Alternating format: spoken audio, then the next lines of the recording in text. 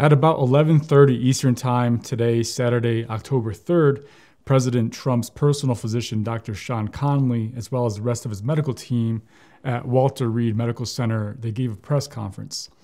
Now, there's a delicate balance between maintaining patient confidentiality versus what the public is entitled to know when it comes to being the president of the United States of America.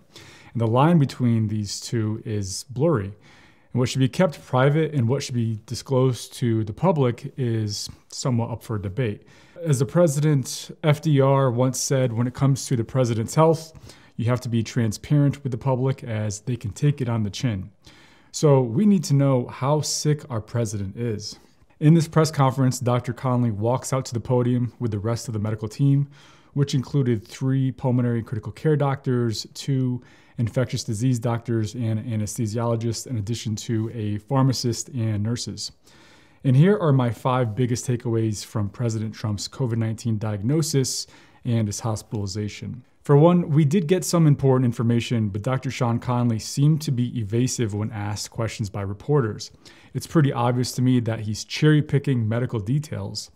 He seemed evasive, like when asked if President Trump was on supplemental oxygen, he said he's not on oxygen right now. He also said that his oxygen saturation at that time, or as of this morning, was 96% while off of oxygen. He also described his vital signs today as heart rate in the 60s to 70s with systolic blood pressure 110 to 120, which he says that's where it's always been. It hasn't budged, he said. And there was also a report that came from the White House that was released right after Dr. Conley's press conference, which said the president's vitals over the past 24 hours were very concerning, and the next 48 hours will be critical in terms of his care. We're still not on a clear path to a full recovery. That's what a White House official who was anonymous told a pool reporter, and that's how that got relayed to the media. So which are we to believe here? Are we to believe the pool reporter's report that came from the White House? Or are we to believe, and this is about the same time, within an hour of each other, or are we to believe Dr. Conley and the medical team? So Dr. Conley, who is saying all is well and vital signs are just fine, which, by the way, those numbers that he gave, if those are in fact the real numbers, those are stable vital signs. But if we believe the statement that was put out by the White House, that totally contradicts Dr. Conley's update. So this needs to be clarified by Dr. Conley. What we do know is that he was able to walk to and from the helicopter yesterday without supplemental oxygen. That's because we actually could see that, and I could see that he's not in respiratory distress when he was doing that. That in itself tells me, as a lung doctor, that his oxygen status is stable, especially when you see that he was not showing signs of respiratory distress. With him having a 96% oxygen saturation while breathing room air today, in conjunction with him having a cough, that tells me he likely has some degree of viral pneumonia, and it's probably mild. So from a medical standpoint, when it comes to the oxygenation, that is reassuring. Right now, I'm breathing room air, which is 21% oxygen, and I'm not in respiratory distress. I'm not breathing fast. I'm not using any accessory muscles of breathing. Now, what's the complete opposite end of that spectrum? The complete opposite end would be someone who's on a mechanical ventilator with a breathing tube getting 100% oxygen. That's the most you can get. So we have room air, not in respiratory distress, versus someone who has a breathing tube getting 100% oxygen. And everything else is in between. So Trump is definitely closer to this end of the spectrum than here. So overall, he's requiring very minimal, if any, supplemental oxygen as of right now. With that said, it would be still nice to know how much lung inflammation you see on his chest x-ray, or lung ultrasound, or on a CAT scan of the lungs. The other thing is when someone has COVID-19, another concern is that someone might have blood clots in the lungs, and that would require a CTA of the lungs, meaning a CT angiogram of the lungs. So did he have this done? We don't know. Dr. Conley provided little information and did not answer all the questions that were asked. He even walked away and didn't answer a question when a reporter asked if he was getting steroids. He also refused to say how high his fever was or when the last time Trump tested negative. Also, what blood work did they do? They said that his kidney function was normal and his liver function was normal. So that tells me that his CMP, his complete metabolic panel, at least when it comes to the liver and the kidneys, were fine. They also said his cardiac workup was fine, so presumably that means he had a negative troponin level in his blood work, and he also had a normal EKG. And I imagine they also did an echocardiogram, which is an ultrasound of the heart. Presumably they did that, and presumably it was normal if they are to be believed that his cardiac workup was normal. But getting back to the blood work, something else I'd want to know is how high was his D-dimer? How high was his ferritin? His CBC, the complete blood count, did that show low lymphocytes, which would be an indicator of worse prognosis with COVID? Did he have low albumin levels, which also would indicate a worse prognosis? We know that Dr. Conley is only saying things that Trump will allow him to say, so credibility is zero in my eyes. This is all the more reason we need to have objective findings presented to the public and proof of vital signs. Otherwise, America and the world won't know what is going on with our president. Okay, the second thing, this might seem trivial, but it's not. Dr. Conley described President Trump as slightly overweight, but it's more like slightly obese. There's a difference. Trump's height is 6'3", his weight 243 pounds, and when you use a BMI calculator, his body mass index comes out to 30.4, which is classified as obese. So overweight BMI would be anywhere from 25 to 29.9, and then obesity is a BMI of 30 or higher. This is important because we know that obese patients have a worse prognosis with COVID-19. It's also important because it's more evidence that he's making things look rosier than they really are. And when that happens, you lose credibility. Another thing that Dr. Conley said is that day 7 to 10 of COVID-19 illness is when the inflammatory phase occurs. And therefore, they're going to monitor him closely at that time. Whether that's in the hospital or back in the White House, that remains to be determined based on how he's doing.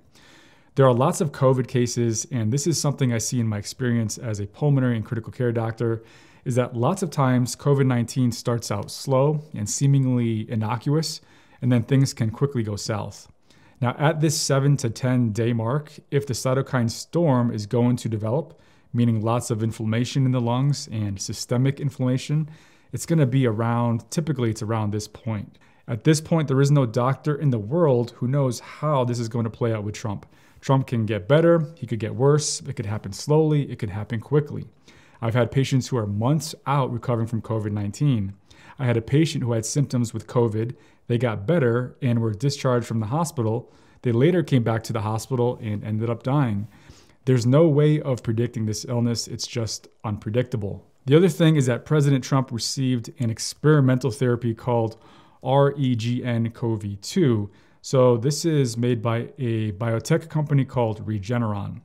It's essentially two different monoclonal antibodies that are combined into a cocktail. And Regeneron scientists selected two antibodies that best neutralized a version of the novel coronavirus, SARS-CoV-2, in the laboratory. They then cloned these antibodies and put them into a cocktail therapy. Regeneron announced results from the first 275 non-hospitalized patients in a late-stage trial that showed that treatment was safe and seemed to reduce viral levels and improve symptoms in patients with COVID-19. The greatest improvements were seen in those who hadn't already mounted a detectable immune response to this new coronavirus. The patients in the trial were, on average, age 44 years old, and almost half of the patients in the trial were obese. About 2/3 of them had one or more underlying risk factors for severe COVID. So there will be more data to come from this trial and from a trial involving hospitalized patients, and one that is testing the antibody cocktail as prevention for people who have contact with someone in their household who has COVID-19.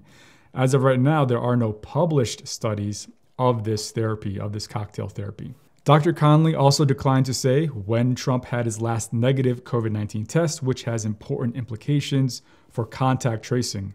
The incubation time for this virus on average is anywhere from 4 to 7 days. It can be up to 14 days.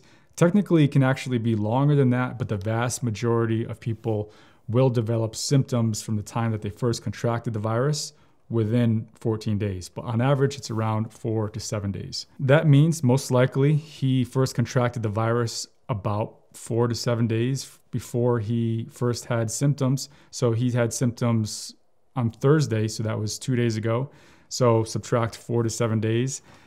Also, you look at the contact tracing for him and the Rose Garden event where there's lots of people, and it's probably somewhere around then, if not that exact event, where he contracted the virus. But a more precise answer would come by knowing his last known negative test and then when he tested positive. And this is absolutely something that needs to be disclosed. You have to remember that when someone contracts the virus, let's say right now there's someone right in front of me who has the virus, I don't have the virus, and it gets transmitted to me. Right away, that virus is going to start to replicate once it's inside my body. But then it's going to take time for me to test positive if I were giving a test. It's not going to test positive right now. It's not going to test positive in a couple hours. It's most likely a day or two, but we don't know exactly when that is for sure. It depends on different factors, and it's going to be variable for different people. But this is why people who have been exposed to someone with COVID-19, this is why they have to be quarantined for 14 days. So everyone who was exposed to Trump since he first contracted the virus needs to be in quarantine, which, by the way, isolation is almost the same as quarantine, except that isolation is when someone is known to have COVID-19. A question that often comes up is what defines exposure, and that is somewhat of a gray area. It's loosely defined as being within 6 feet of someone with COVID-19 who is not wearing a mask for more than 15 minutes. What I'm most curious about right now is the diagnostic testing. What did his chest x-ray show? Did he have a CAT scan? Was it a regular CAT scan or was it a CTA CAT scan of the lungs looking for pulmonary embolism, meaning blood clot? When Dr. Conley mentioned ultrasound, I wouldn't be surprised if he did an ultrasound of the lungs because you can get similar information as you would a chest x-ray and a CAT scan of the lungs when it comes to looking for the degree of inflammation within the lungs. So that's something I'm curious about, in addition to some of the blood work that they didn't talk about, such as his albumin levels and his lymphocyte counts. These have very important implications in terms of prognosis for COVID-19. And then again, someone who has COVID-19 to the point of requiring hospitalization, that oxygen status can change very quickly, can change within minutes to hours. And there can be a progressive decline, and that's something that they're watching very closely. And if that declines over a short amount of time, things can go south real quick to the point of sometimes requiring intubation with a ventilator. So this is something that they're going to continue to watch closely. And this is something that I'm going to continue to monitor very closely and make another video about. So make sure you subscribe and hit that bell notification if you haven't done so already. And until then, I'll see you in the next one.